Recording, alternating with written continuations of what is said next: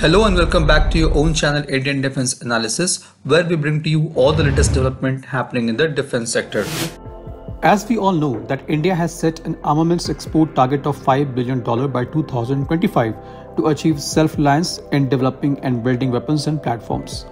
While India had already achieved $1.75 billion of defense export in 2022, it is targeting for $2.37 billion of export in 2023.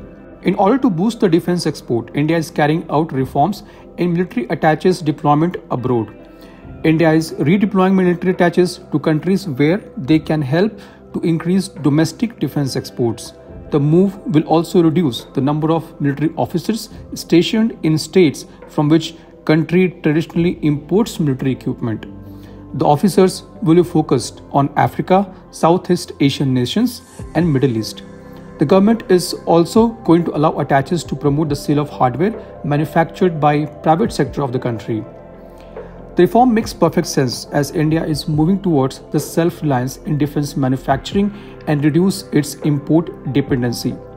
Therefore, there is no point in maintaining a significant number of attaches in countries which have been exporting weapon system to us. The Western countries promote sale of their hardware in India or other countries with their military personnel accompanied by sales team to make the pitch.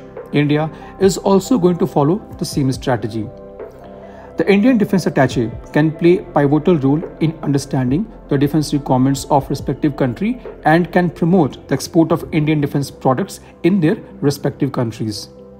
India is offering its key home-built weapons and platforms including Tejas fighters, light combat and utility helicopters, Akash missile batteries, artillery guns, Pinaka rocket launchers, besides armoured vehicles, mobility vehicles, drones, loitering munitions, small arms, offshore patrol vessels, interceptor crafts, communication and surveillance equipment.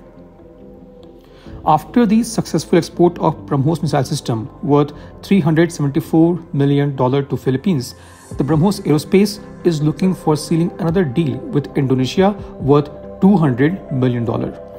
The deal will reportedly involve both anti-ship variants of BrahMos weapon system and a version that can be mounted on a warship.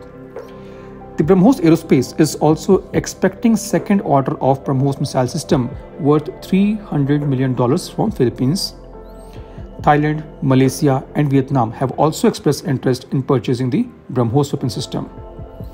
In 2022, India has also concluded the defense deal worth $250 million to supply Armenian armed forces with Pinaka MBRL, anti-tank munitions and a wide range of ammunitions and warlike stores.